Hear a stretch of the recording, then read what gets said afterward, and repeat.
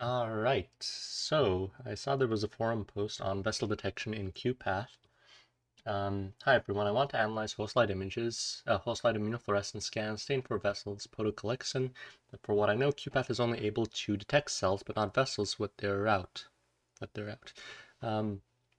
a result, the vessels are shown very fragmented, the nuclei aren't detected with staining, only the route of the vessels. Does anyone know a script to display vessels and maybe measure their density differences within the tissue?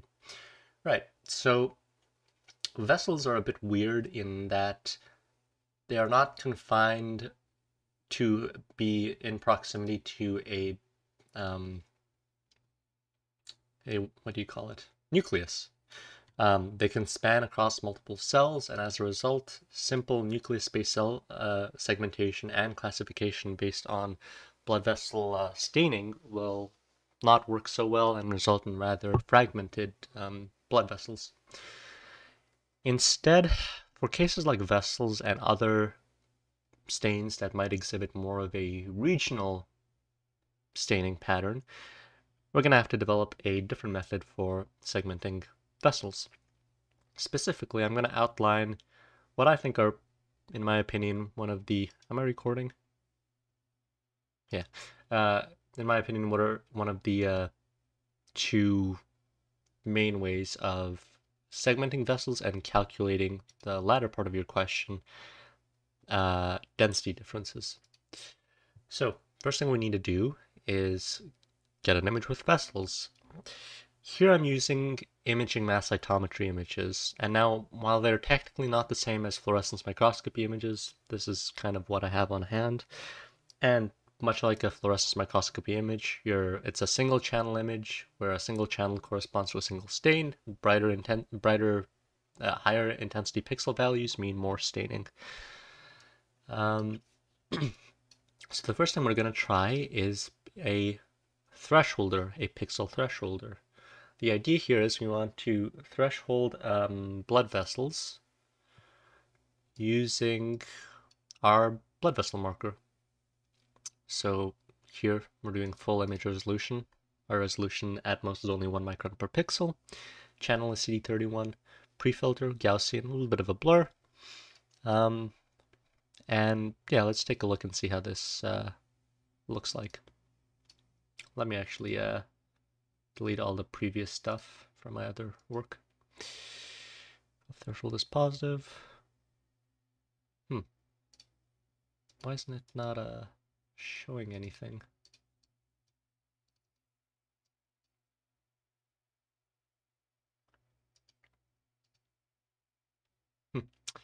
Anyways, no.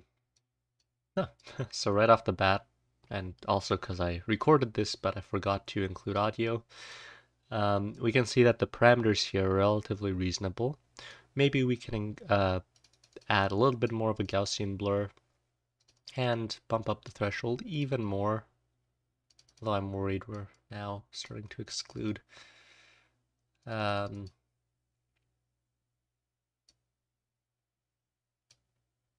that's too much of a Gaussian blur.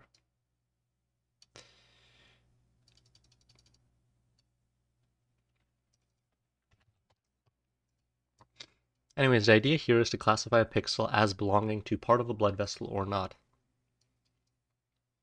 So with these settings, it seems to be doing a relatively reasonable job. If we are relatively satisfied in the pixels that are being classified, and you don't have to worry about these small fragments, I'll show how to deal with them later, you can click Save. Sure.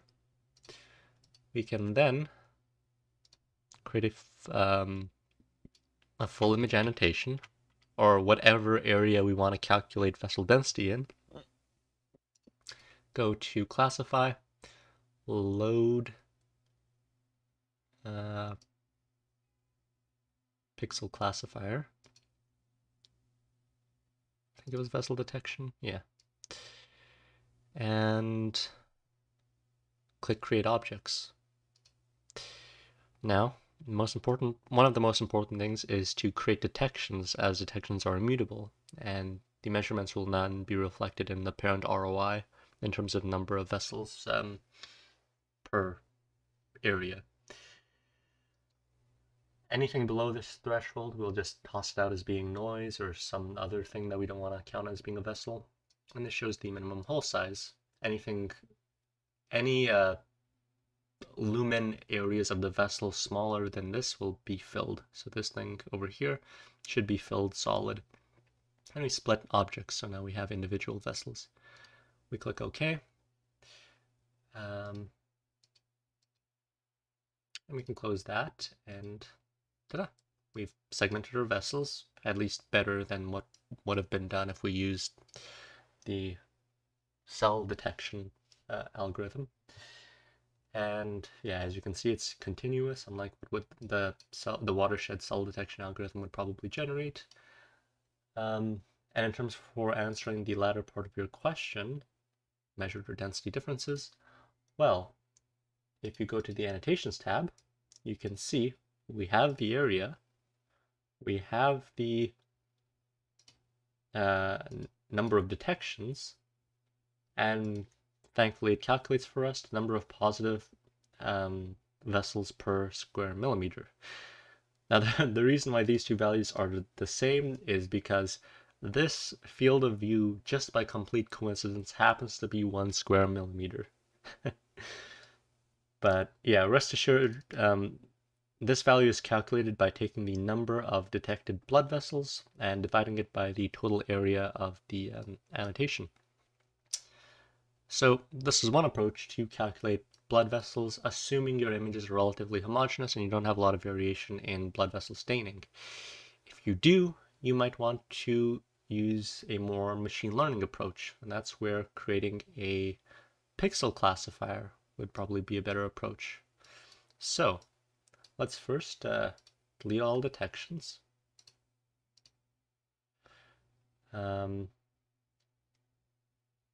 And let's start training the pixel classifier. We want to provide some cases of, true blood vessel staining.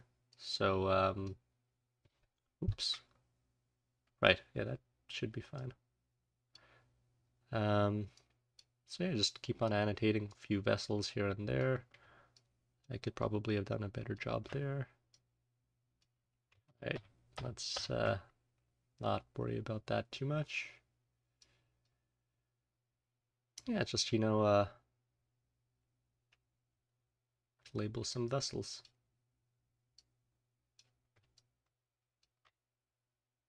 All right, I'll just do this manually. So if you can see, I have auto set enabled, meaning every single thing I'm drawing right now is being set to the class that I currently have highlighted. In this case, the class that I want to use for blood vessels. All right.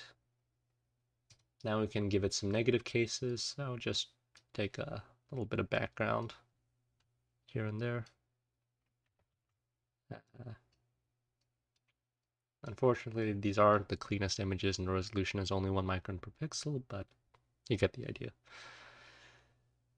And now that we have some negative classes, we can turn on light prediction. So this looks like absolute garbage, but the reason being is that the resolution isn't at the full image resolution. Now you can see it looks slightly less garbagey, but that's also because I'm currently processing all of the 22 different channels included in the IMC dataset, which realistically we only need to use CD31 or any other markers that are associated with identifying our blood vessels. So if we uncheck all of those, maybe add a couple of scales here and there, add a little bit of features, press OK. Much better. All right. Now, of course, this can be further refined by including more than 7 training cases from each of them, and by trying, something like a random trees classifier. Who knows? Might be better, or might not be. Anyways, it's more so just to show proof of concept, and we'll call it vessels v2. Save that. And just as done before, we can select our annotation, go to classify, load pixel classifier, vessel Oh, which one was it? I think it was this one. Create objects, current selection, detections. Same as before, press OK. And just like before, we can see number of positive vessels per square millimeter. It's not going to be perfectly identical to what I showed previously with the single measurement pixel thresholder, just because it's comparing apples and oranges at this point, two completely different algorithms with incomparable thresholds and parameters. But the idea here is you want to do some kind of quality correction, whether it be, manually counting the total number of vessels in a small region of interest and see if that lines up to what the classifier would generate. But yeah, there's many ways to evaluate the accuracy of vessel segmentation. In any sense, I hope this video was in some way, shape, or form informative to you, Gemina Y, or Yasmin. And yeah, KeyPath really is a very versatile program. So if there's a will, there's a way. All right, take care.